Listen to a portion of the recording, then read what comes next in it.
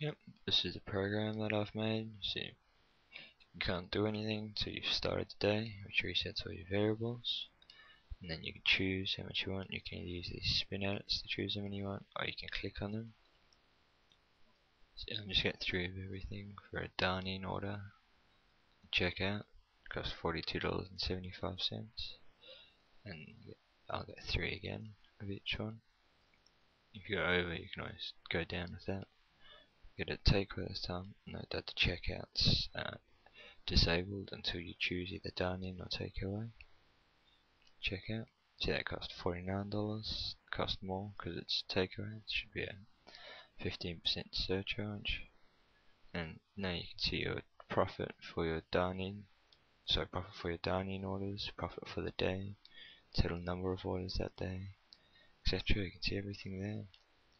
And you can see here for your orders for the day for your takeaway. You've had one takeaway order and you've got a $49 profit. It's not bad. And etc. for the rest of them. Go back to orders button to go back and do whatever you want to do. Go order again. Use your exit button to stop the program.